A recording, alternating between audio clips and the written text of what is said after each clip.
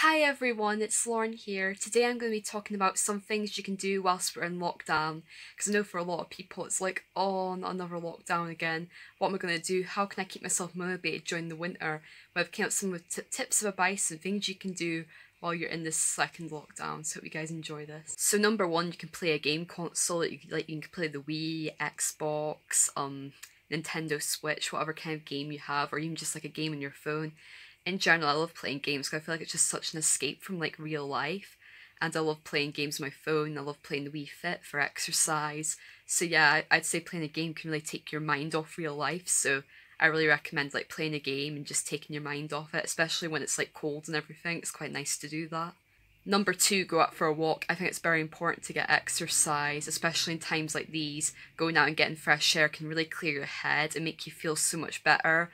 And the thing is, you are actually allowed to meet one other person from another household at the moment. So if you wanted to, you can meet like your best friend nearby or something and go on a walk together for a couple of hours. And this could really help with people's mental health and make you feel so much better and gives you a break from your house and gives you a bit of time with someone else, which is quite nice. I mean, also don't be silly and meet up in a big group or something, but meeting with one person is completely in the guidance. So if you want to go out and meet one person just for mental health reasons, you have a break from your family or whoever you're living with, then yeah, why not? But yeah, I think it's a lot of good for mental health just going out for a walk in general. So I definitely recommend going out and getting fresh air. Don't just stay in the house all the time. Number three, if you want to, you can catch up on college and uni work. Like if you've got a lot of outstanding work to still get done after Christmas that you didn't manage to get to before Christmas, this is time to get it done well. Like you have so much time in your hands, you can get so much work done. So I definitely recommend getting ahead of your work. And obviously this is good because it means that you have an even higher chance of making it on to the next level of your course or going to uni or whatever you want to do next year. So I recommend that. Number four, I couldn't even get my fingers up there. If your friend doesn't live nearby or anything, you can always give them a video call. Like just giving your friends and family a video call in general can make you feel so much better. Don't just keep your thoughts to yourself. Make sure to reach out to people and tell people how you're really feeling. And just video chatting someone can make you feel so much better. So I definitely recommend video chatting someone. Obviously don't stare at your screens all the time. You'll start to hurt your eyes. But doing this every so often can be very good for your mental health and make them feel happier too.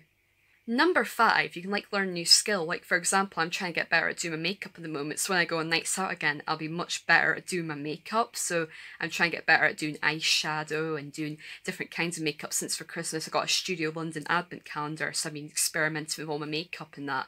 But yeah, just learning a new skill can be really, really good and really, really handy. So definitely recommend that if you want to, you can use this time to learn a new skill, whatever you want to do, if that's getting better at reading, writing a story, knitting, doing makeup like me.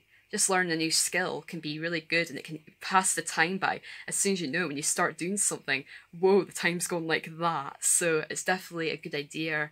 And yesterday I painted my nails. Painting your nails can be a nice chill out task. Just anything, just doing a new skill, doing something you haven't learned yet. Like for example, you want to learn a new language and you haven't the time to do that.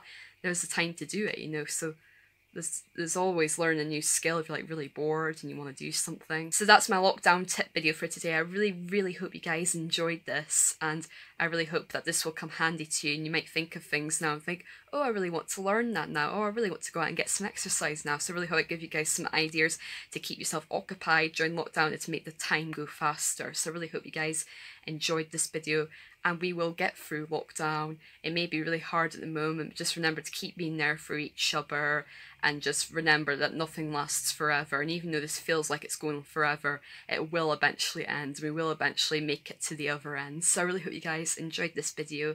And yeah, make sure to like this video and subscribe to my channel if you enjoyed this. And yeah, bye for now.